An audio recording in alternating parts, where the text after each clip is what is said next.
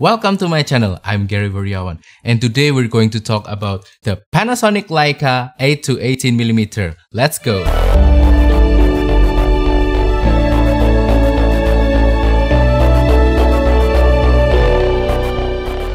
Very quickly, today I just want to talk about the Panasonic 8-18mm f2.8 to f4. So this is a Leica branded micro four thirds lens, and this is an ultra wide angle lens that goes from an equivalent of 16 to about 36mm in full frame terms. As some of you might already know, I'm a huge advocate when it comes to minimalism in photography gear, meaning that you just need to use whatever you already have. You don't have to buy new gears. However, sometimes gear acquisition syndrome can still get the best of me, and that's the reason why I bought this lens. If you followed my channel, you might already know that my favorite ultra wide angle lens for micro four thirds is this guy right here, the Leica 7.5mm f2, and this is a really great lens when it comes to ultra wide angle photography, as well as for video and for landscape photography and for a little bit of astrophotography because of its large f2 aperture, as well as the ultra wide focal length of 7.5mm. This lens is really sharp, it's really contrasty, it's so small, it's so lightweight, it's not really that expensive. This is almost perfect. I said almost perfect, not completely perfect. There are still some drawbacks when it comes to the Leica 7.5mm f2. Two things actually. First is the autofocus. There's no autofocus on this lens, as some of you might already know. It's manual focus only, and it's fine most of the time because this is an ultra wide angle lens, meaning that you can set the focus to hyperfocal and just kind of shoot it right away. And the second problem is that it doesn't have zoom, meaning it's only a single focal length, 7.5mm. It cannot zoom in, it cannot zoom out. However, on my recent trip to Iceland, when I used the Leica 7.5mm, I started to feel the limitations of this lens getting in the way of me trying to photograph some of the landscape in Iceland. I kept accidentally bumping into the manual focus ring of this lens and ended up with blurry shots of the pictures of some iconic landscape locations in Iceland, and that's very unfortunate. And also, I have to keep changing cameras or lenses with this lens because it doesn't have zoom capabilities, and I'm just limited to one focal length. And those are the reasons why I switched into the Panasonic Leica 8-18mm f2.8 to f4. I'm not completely switching. I'm not selling the Leica 7.5mm. I think this is still very useful. I think it still has place in my photography toolbox, and in the future I will still use it frequently. Maybe still more frequently than the Panasonic Leica 8-18. We'll see. So as I said before, the Panasonic Leica 8-18mm here fixes two things about the Leica 7.5mm.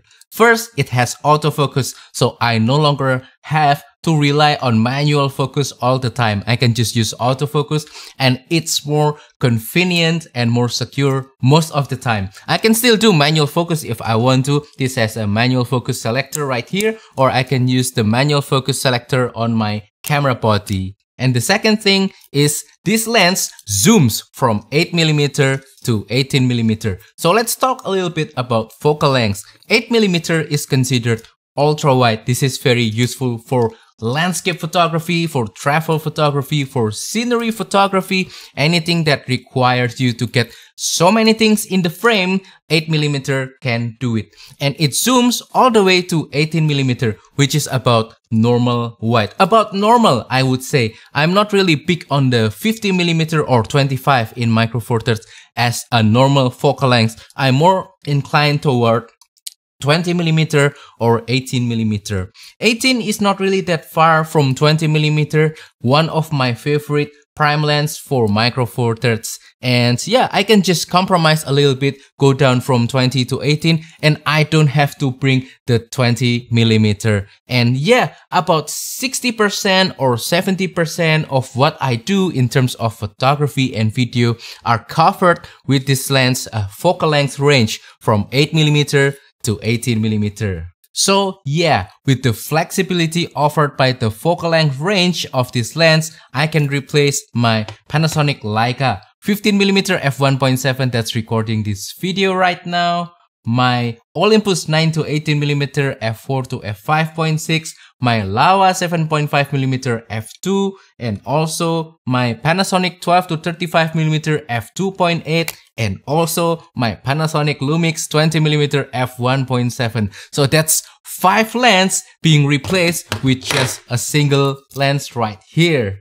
Still talking about lenses, so in the future, my future travel photography and video setup will consist of the Panasonic Leica 8-18mm f2.8 to f4 as my primary lens for ultra-wide photography and video, as well as a little bit of normal wide for street photography, for landscape, for just general out and about photography. This will be my choice when it comes to travel photography. And my secondary lens, which will cover ultra telephoto focal lengths, will be covered by either the Panasonic 14 to 140mm or the Panasonic 35 to 100mm f2.8 or the f4 to f5.6 version. So yeah, I got 3 choices to cover the longer and telephoto focal lengths. I'd probably skip on the Panasonic 12 to 35mm f2.8 since it overlaps just a little bit. Although I'm missing about 25mm to 35mm, I can just ignore that because I'm usually fine with 20mm anyway. I can just step forward a little bit to get the same similar composition, although the compression might be different. So yeah, I can ditch one lens when I travel. And if I turn out that I miss the 12 to 35mm focal length, I can just bring an LX100 instead. So the Panasonic LX100 has a similar focal length with the built-in lens already, and it's almost similar weight. So yeah, I can just ditch this and I can bring a third camera if I really need that 25 to 35mm focal length. So now let's talk a little bit about image quality of the 8-18mm. So I had the lens for about 1 week already until today, and I've been testing out this lens for a few days already, and I bring it out on a photo shoot to shoot a little bit of decoration for wedding and that kind of stuff. So this is going to be a real world usage of the 8-18mm. And some things that I can say about the image quality is first that it is sharp. It is definitely really sharp. The center sharpness is about as sharp as the Laowa 7.5mm f2. And what I'm impressed about this lens is not the center sharpness, because every Micro Four Thirds lenses that I've tried, they're all sharp in the middle. So no question about that. But the edge and the corner sharpness of this lens is amazing. It's really something else. I can really see that it maintains sharpness throughout the whole frame, so that you can get more technical when it comes to this lens. If you're doing architectural stuff with your photography, then this lens could be a great choice, because the corner sharpness and the edge sharpness is just better compared to some of my lenses. If you want to achieve maximum sharpness using this lens, you could stop it down a little bit to f4. However, I'm happy with the result at f2.8 already. So maybe I will just occasionally stop down to f4 if I really want to get critical sharpness with this lens, and maybe 5.6 if I want edge to edge, corner to corner sharpness with this lens. In terms of color and contrast, there's nothing really offending when it comes to this lens. I find that the images are contrasty, they're all punchy, the colors all look fine. However, I noticed that there's a little bit of a unique look when it comes to this lens. I cannot really describe it. There's that kind of mojo that I get, some kind of a unique look where some colors are being emphasized on the image that I took. And yeah, maybe it's because of the Leica branding, I don't really know, because I experienced the same thing with my Panasonic Leica 15mm that's currently recording this video. They're not really the same kind of look, they're kind of different. And however, it's something that I think is unique to this lens, because with my Laowa, I don't really kind of get that same representation of colors. I noticed that the greens are a little bit more greener, and then the yellow and orange, they're a little bit more emphasized. Not really in a bad way, it's more in a pleasing way, in a more vibey kind of way. I don't really know how to explain it, but yeah, there's that kind of unique look that I got from this lens. Now that I've talked about all the good things about the Panasonic Leica 8-18mm, now let's talk a little bit about the bad things of this lens. First, the variable aperture. It doesn't stay constant at f2.8, so it goes from f2.8 at 8mm and it goes to f4 at 18mm. Well, I wish that it stayed 2.8 all the time, because, you know, I want to get that lower light capabilities a little bit more from this lens. However, doing so might increase the size of the lens, and that could be a problem for me. Second thing, I really wish that it is not 8-18mm, but it is 7-25mm. But doing so, again, could make the lens bigger and more expensive as well. So yeah, I'd have to learn how to live without 25mm. And I think I already know how. I'm just wishing that it could go a little bit longer on the telephoto end of the lens, and a little bit wider on the ultra wide side of the lens. So yeah, now let's talk about comparison to similar lenses. So I've already had a Panasonic 7-14mm f4 on the past. I've already sold that lens. However, I can say that the Panasonic 7-14mm is also sharp. The only thing that it lacks is the filter thread. That's very important for me, because for landscape photography, I want to be able to use ND filters. So the Leica 8-18mm has filter threads. It's 67mm, so it can accept ND filters and circular polarizer and whatnot. And I've already tested. I can only use one single filter, because if I stack two filters, then I'll get mechanical vignetting on the corners of the lens. Anyway, the 7-14 is as sharp as this guy right here, but it only goes to 14mm instead of 18mm, and it cannot accept ND filters or any kind of filters because the lack of filter thread. And also the maximum aperture is only f4, whereas this guy goes to f2.8 at the wider angle. Compared to Laowa 7.5mm, this guy has autofocus and zoom. However, the Laowa wins when it comes to larger aperture of f2. So I will still use this guy for astrophotography and also for a little bit of more specific wide angle purpose. Compared to Olympus 7-14mm f2.8, I think that lens is better because it is constant f2.8. However, it only goes to 14mm, whereas this goes to 18mm. And the Leica has filter thread. Once again, I really need filter threads. You can use filters with the Olympus 7-14 f2.8, but you have to use third-party external adapter or something like that. There's also Olympus 8-25mm f4. I really wanted that lens. I really think that lens is perfect. Well, yes, it's f4. I can live with f4 if I really need to. It also has filter thread. However, when I checked out the price of that lens, it was just insane for an f4 lens. So I ended up with the Panasonic Leica instead. There's also this little guy, the Olympus 9-18mm f4 to f5.6. I really love this lens. I think this is also one of the greatest travel lens, especially for ultra wide angle focal length, and this is also sharp.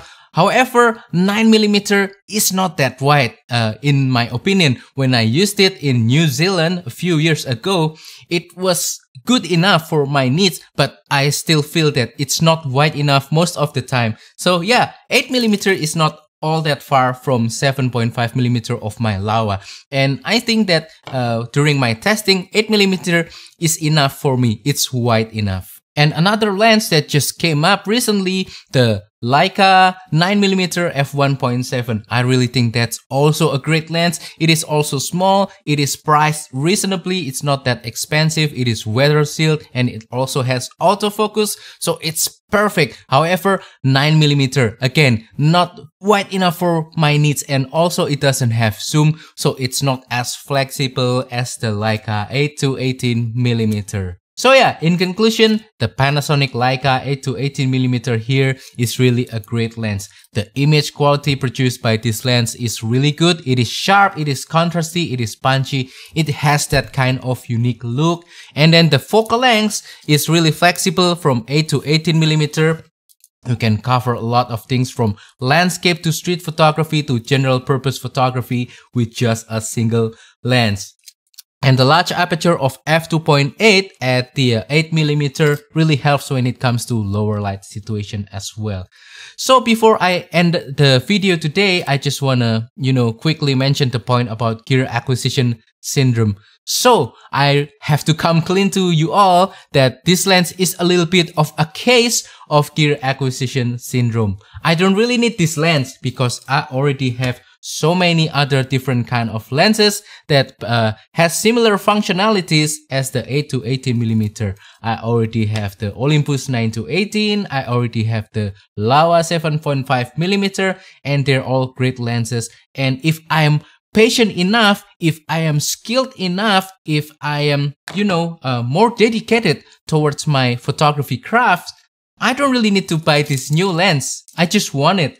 However, it comes with a really great price, and I think I cannot miss it. So yeah, I just wanna, be reminded for myself and hopefully for you guys all that we don't really need all the latest and the greatest and the newest gear when it comes to photography. We need to improve our skills, we need to be more patient, we need to be more dedicated, we need to keep learning new things. Gear is just one part of the equation.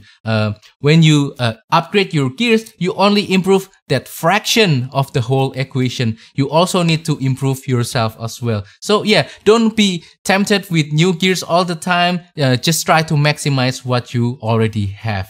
And yeah, that's all for today's video. I hope that you enjoy my little sharing about the Panasonic Leica 8-18mm. So if you have this lens, please comment down below how are you enjoying the lens, how it works, and how it's been performing so far for you. And also if you have any other questions about this lens, please comment down below as well, and I will try my best to answer them. I wanna apologize that I haven't really answered to any comments for this past few weeks because I'm a little bit busy in the office right now, but I will try to make time in the near future. Also, don't forget to support my small channel by liking this video, sharing this video, and subscribing to my channel down below. Thank you and goodbye.